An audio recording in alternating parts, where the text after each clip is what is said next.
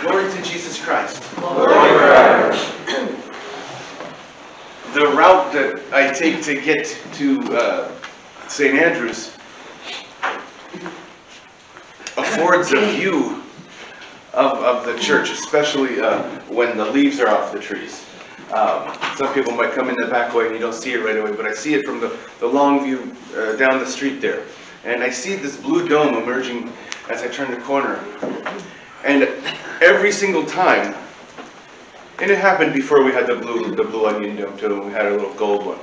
But every single time I see that, I get this little, I don't know, it's some physiological response, I'm sure, but it's that little excitement, that little surge, whatever you want to call it. I don't know how to describe it. But that little adrenaline, just like a little shot of adrenaline. I see that onion dome, and I'm filled with anticipation, and also not a little bit of dread. Not because I dread being here. I love to be here with you. I rather like spending time with you. I wish we did it a little more often, but we'll have to settle for once a week and during Lent all the time. It's coming. But there's this conviction that I cannot resist being here, but also that I have no business being here, especially as the priest, especially as the father of this family. I have no business being here because I don't deserve to be. Not to mention that I just don't even deserve to cross the threshold. I have done nothing that would make me worthy to enter. I have done nothing that would make me even prepared. Even if I was trying to prepare, usually the harder I try, the worse I get at it. Trying to prepare to be here. We hear in the gospel proclamation today the parable of the publican and the Pharisee, the tax collector and the righteous man, or what somebody who thought of himself as righteous anyway. And this is, of course, one of the Sundays leading up to the Great Lent's beginning. I always get excited about that and a little bit filled with dread too when we get to this Sunday. But it says, the very beginning of this parable, it says, 2 men went up to the temple to pray.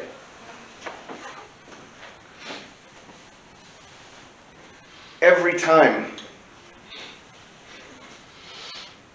I drive down that street, there are 2 men coming to that temple to pray.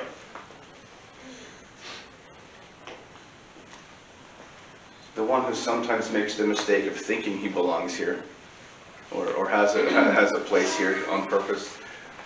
It's my job. I come to work here. I take care of the people as best I can, hopefully. But then another man comes, too seldom, who has that understanding that I really shouldn't be here in the state that I'm in. You see, anytime that there is a parable in the scriptures, anytime the Lord is telling a story, it's usually a cautionary tale, and it is usually one of contrasting images. Oftentimes he doesn't explain it. Once in a while he'll explain a parable, but usually he doesn't.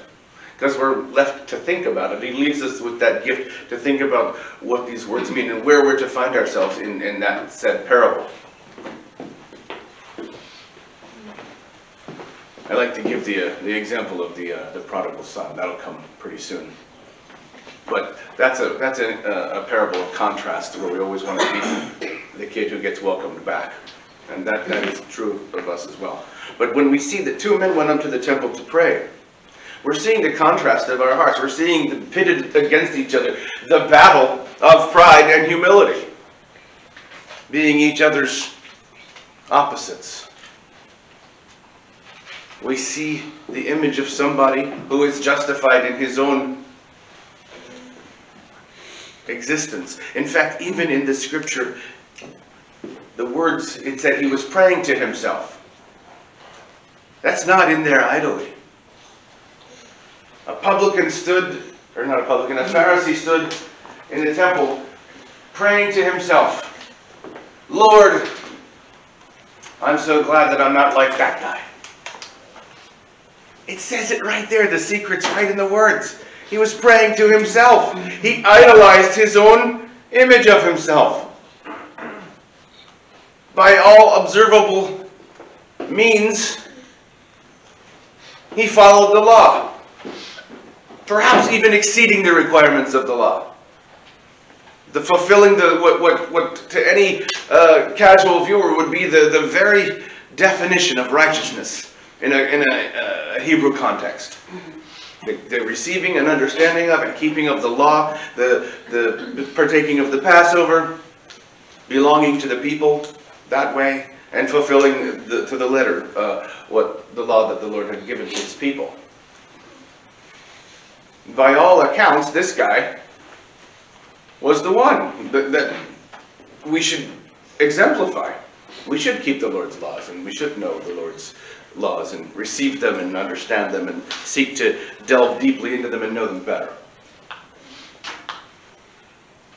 But this image of this awful person, I mean, we just heard about Zacchaeus last week, who was a terrible man, a tax collector, cleaning off the top and extorting his countrymen, his people. The image of the publican is carried forward to the next week, to today.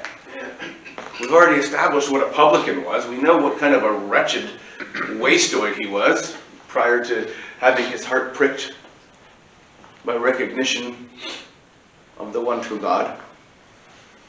We have these contrasting images of the two men who entered the temple. One who appears righteous and one who appears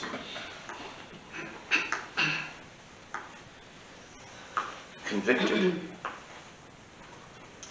And it says in the scripture that one goes back to his home justified and one goes without his salvation. And it wasn't who you might think at first. We have to understand that the two men that enter the temple we are the two men. We have to fight that battle between humility and pride all the time. Humility is another word for holiness. The way to heaven is on the cross with Christ. If we do not allow our ego to be crucified with Christ, then we will have no part in his resurrection. Because this is the act of humility, the primary act of humility, the cross. And if we cannot enter the temple convicted that there is nothing that we can have done to deserve to be able to cross that threshold, if we are convinced that we are righteous or correct, then we are not worthy. Then we're the public. Then we're the Pharisee. Just a couple days ago, I had the opportunity, anticipating this parable being proclaimed today. I was called to task by somebody very close to me in my family, not in my nuclear family, but just outside, a cousin, a brother cousin, who appeared irritated with me. It's okay, lots of people are irritated with me at any given time, especially family. But I had done nothing to my knowledge to garner this irritation. And I began immediately to go into a defensive posture, listing all the things I hadn't done in my head. And I'm sitting there thinking, wait a minute, I'm not accustomed to having this sort of an interaction with this family member. We're very close. And I said, he's reasonable. Even if I don't know what I've done something. Even if it wasn't really true, it's my responsibility to say, forgive me. And I struggled with it. Please forgive me, because I didn't know what I'd done. It ended up being just a misunderstanding of words, but I didn't understand. But But I had to fight that urge to defend myself. And being, well, this is why I'm not guilty. And I thought, Publican and Pharisee, you've done something. even if I had omitted something. I have failed to do something. And that's something that we have to take into account. We've sometimes acquired a mountain of sinfulness, and a lot of it has to do with what we failed to do. The things that we had left unattended, perhaps even paying close attention to words before so that we would understand. We do not have to search far and wide to see where we are, the publican. It can be within the mundane minutia of our everyday. Most of us are loving people and engaged happily in being a member or a part of this family, this parish family. St. Andrew's is very good at loving one another and loving others and doing sacrificial things. I mean, that's something that I think everybody could say about St. Andrew's as a family, and has always been that way.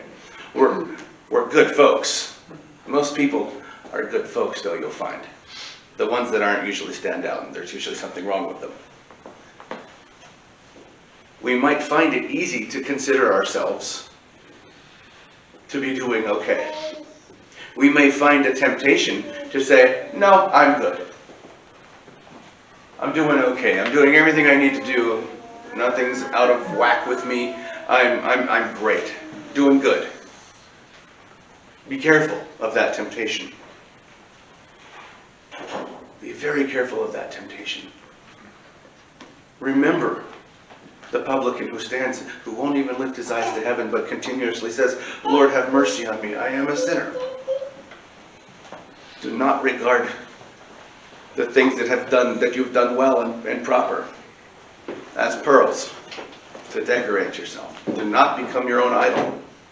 Remember the publican who stood in the back of the temple, not despairing like Judas, entering with a shred of hope that the Lord would redeem him despite all of his sins and all of his misdeeds.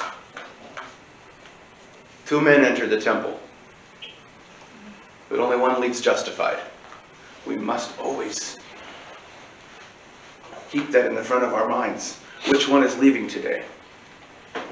The one who is justified or the one who is condemned? In the name of the Father, the Son, and the Holy Spirit. Glory to Jesus Christ. Glory forever.